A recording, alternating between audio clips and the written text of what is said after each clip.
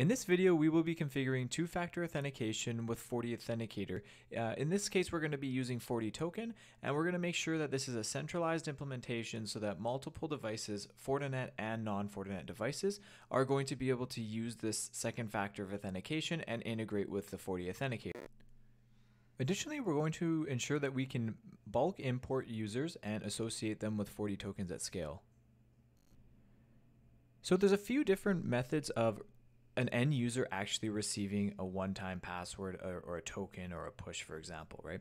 So the very first option would be by using the FortiToken mobile application. So in this case, we could either be provided with a 6-digit unique ID that changes every 60 seconds, or we can also have a push notification via this mobile FortiToken like we're seeing in this screenshot here. Second option is to use hardware FortiToken. So there's a couple different form factors. There's one that would be attached to a keychain. Another one is a credit card form factor. Additionally, we can also send the one-time password via email or via SMS. Ultimately, more often than not, the mobile FortiToken is the most popular option, and then there's also hardware FortiToken comes in at the second most popular. So here's an idea of the topology that we are trying to achieve. So in this case, what we're going to do is we will have devices, in this case like a FortiGate and maybe another switch. But the idea is that we take a device which has a Radius client on it, and then on our FortiAuthenticator, we are importing user information from an LDAP server. So in this case, we have 3 users that are located within one group on the LDAP server. The FortiAuthenticator is going to import that user and then associate it with a token, and then any type of Radius request that comes into the FortiAuthenticator is going to be prompted for, first of all, the username and password credentials, which are going to be sent off to the LDAP server every time, and second of all, it's going to be challenging that Radius client for that second factor of authentication, which will be the FortiToken, and that particular point of interaction will be between just the Radius client and the FortiAuthenticator. Since we'll be using email a lot, let's take a quick second and just make sure that our email configuration is okay. So if we go under messaging SMTP servers, in my particular case, I'm going to use this local SMTP configuration. Let's just test the connection. In my case, I'll just go, testing, something like that. Okay, and just make sure that you receive that email there. So email settings are okay. And then also check your email services so that users are associated with that SMTP server that you have configured in the previous screen here. Now let's just take a look to make sure that we have a couple FortiTokens on this FortiAuthenticator. So we can do that by going to Authentication, User Management, FortiTokens, and here's my 2 FortiTokens. I've also purchased some FortiTokens, so I'm going to import them now using the activation code from the email that I received post-purchase. So to import into the FortiAuthenticator, go to Create New, FortiToken Mobile, and then I'll just enter the activation code here. Alright, and now after entering the correct activation code, I've successfully imported 25 FortiTokens along with the 2 free trial FortiTokens, so for a total of 27 FortiTokens.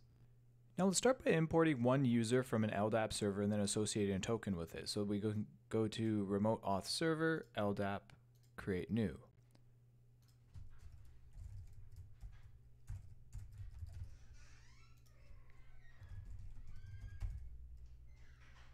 Okay, and we'll use regular authentication here. We'll put in our domain / the administrator username and then the administrator password. Let's make sure that when we click Browse, we do actually see an option here, which we do. That's perfect. We'll just click that, hit OK, and there we have it. Now, a couple items that we should consider here would be one being secure connection. So, if we wanted to configure LDAPS between the FortiAuthenticator and the LDAP server, that would be a more secure way of configuring this communication. We could configure the protocol and then configure the CA certificate. Additionally, we may want to consider enabling Windows Active Directory domain authentication so that the communication between the Radius client, as in the FortiGate, for example, or any other Radius client, and the FortiAuthenticator can be something other than just plain text communication. So without enabling this functionality, we can only have PAP as the radius protocol between the radius client and the FortiAuthenticator. But if we enable this and get this up and running, then we can use the more secure protocols such as CHAP and MS-CHAP. So just something to consider. Both of these items, we're not going to go into how to configure them, but just a quick item to consider before actually configuring everything. Now that the LDAP server has been configured, now let's import a user by going to User Management, Remote Users, Import. We'll select the server we just created. And then let's just go and pick one user for now, just to keep it simple. Test user 1. Okay, so we've imported that user. Let's edit the user. And then let's associate a one-time password token. So as we can see here, we have pretty much 4 different options. One is FortiToken Mobile. One is FortiToken hardware. Another one would be email. So this would be the user actually receiving a one-time passcode via email. Another one is SMS. And you can purchase SMS through Fortinet, but more often than not, usually the options to be used here is hardware and mobile. So in this case, we're going to select mobile, and then we'll just pick one token. Doesn't really matter here. And now we do have to put in an email here. So I'll type in, testing 123 at, testing.com, right? After we hit OK, the end user should receive an email right away. Now we should have an attachment within that email that has a QR code. So then now we'll go into the FortiToken mobile application that we've downloaded from either the iOS App Store or the Play Store. And then I'm just scanning it in the background right now with the camera. Okay, there we go. So in my case now, on my Android phone, I have a 6-digit token that's recycling every 60 seconds. So now we're completely set up for test user 1. All right, so let's take a quick look at our LDAP server for a second. So this is the user that we just imported into the FortiAuthenticator. Let's take a look at test user 2 and test user 3. So right now they don't have an email address set up, so we do need that as a requirement to doing a remote sync. So let's just do that quickly here. Test user 3 at test.com. Okay, perfect. So yeah, as a next step, what we'll do is we'll try and do a remote synchronization rule to try and simulate how we would do this on a larger scale. In this case, we're just going to be, trying to import these 2 users automatically, but this is really going to be the approach to do it at scale. Okay, so on our FortiAuthenticator, go to User Management, Remote User Sync Rules, and then let's create a rule here. So let's go Remote Sync. We'll reference this LDAP server, and then let's set a group filter, which will be Test Group 1. And let's say, okay, if we do have for every user that we import, let's also associate a FortiToken mobile if it's available. And then for testing right now, let's just set the synchronization for 5 minutes, just because we're testing.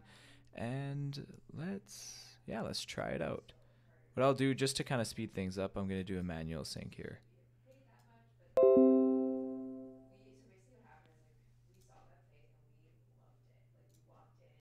Okay, now let's check into the remote users, and there we have it. So we have test user 2 and test user 3, which are imported and associated to a specific, the next available FortiToken mobile. And then, as another test, let's take the next step. I'm going to add test user 3 and then wait 5 minutes. I'm not going to make any configuration changes. That's really going to be the final step to make sure that the remote sync rule will work. Even as we add new users to our environment, they'll automatically get a token associated with it, and then the users will also be emailed immediately. Also, as we can see here, is that 2 emails were automatically sent out right when I did that remote sync rule at pretty much 4:18. One for test user 2, one for test user 3, both of which have an attachment with a QR code. Alright, so now it's been 4 minutes that I've had test user 4 added to the server. Let's take a look at the FortiAuthenticator. Okay, there we have it. The user has been imported. And again, like mentioned before, we do have to ensure that on the LDAP server The email is specified, otherwise it will not be imported by the authenticator. So we'll take a second, we'll go to our system and our main dashboard. So we can see right now that we have 4 FortiToken mobile items being used, and then we have a 23 total that are available. So as a quick test, let's just make sure again that that remote sync rule works, and let's remove test user 4 from the LDAP server. This would be kind of simulating an employee leaving, where we don't actually have to focus anything on the authenticator. Just the Active Directory user being removed will address what we see on the authenticator.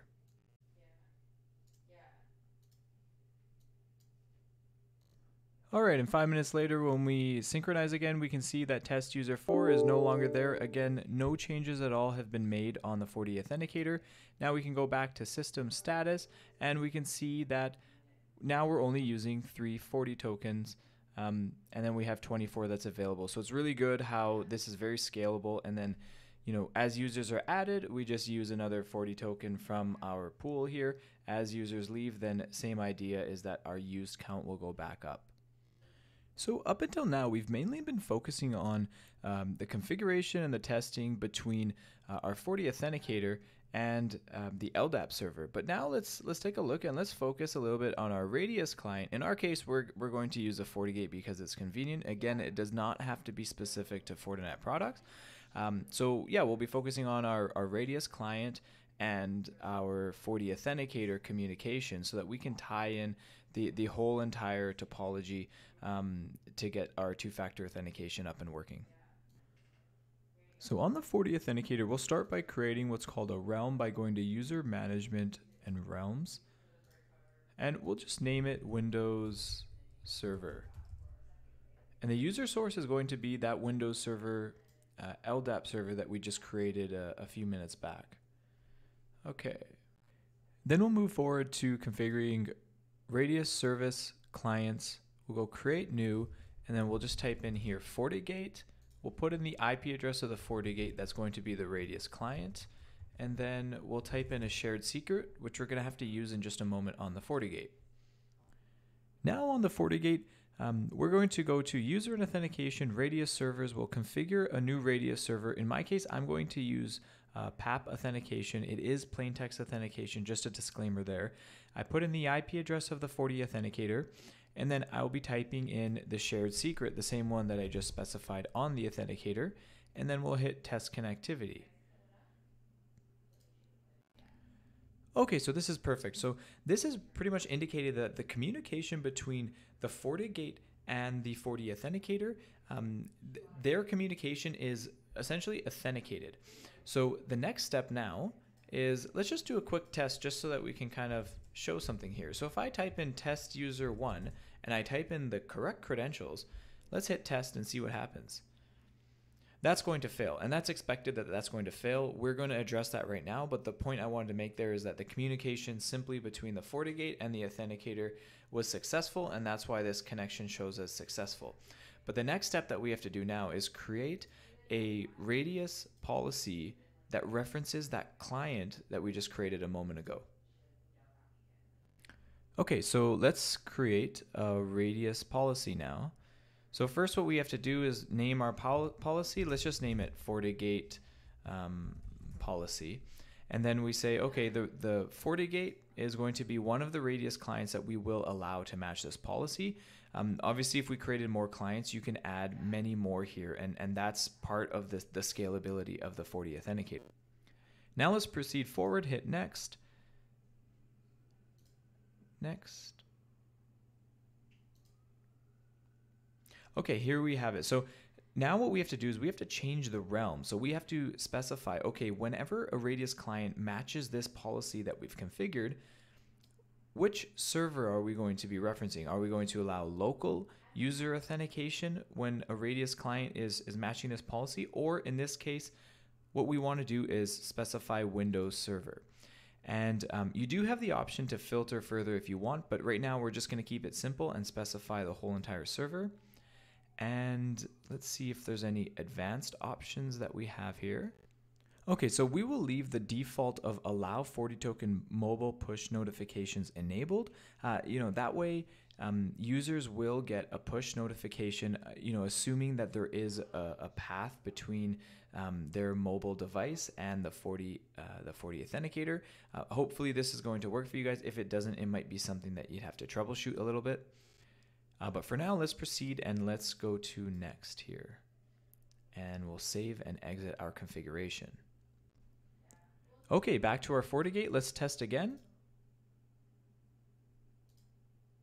There we have it. So as we can see here, the authentication is actually working, but what we note here is that more validation is required, and that's exactly what we want. That more validation is required item, that's going to be the requirement to have that second factor authentication, which would be that FortiToken, either us accepting a push notification or us typing in a 6-digit code.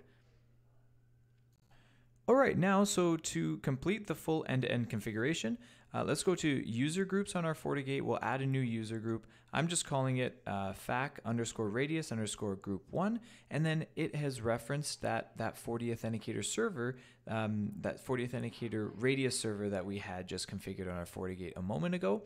And then additionally, we'll go to VPN, SSL VPN settings, make sure that user is showing up here under fac_radius_group, and then it has a portal associated with it. And then the final thing is just to make sure that we have a firewall policy that references that same source user. And there we have it. So now let's test with SSL VPN web portal.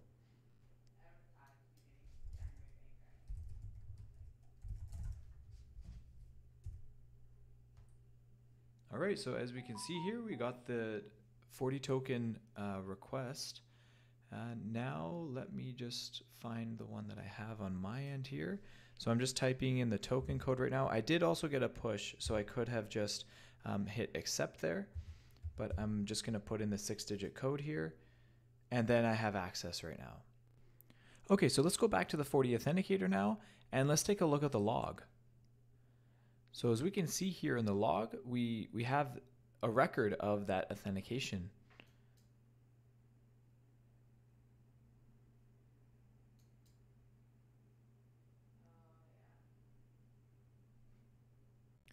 And just in general, this log access log section can be really valuable in the case that something is not working as expected.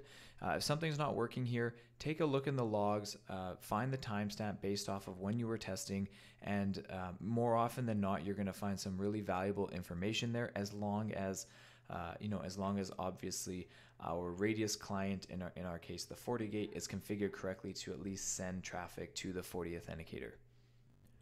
Additionally, if you want to have that next step of diagnostics, then type in your FortiAuthenticator's IP address and then /debug, and then scroll down until you see radius authentication.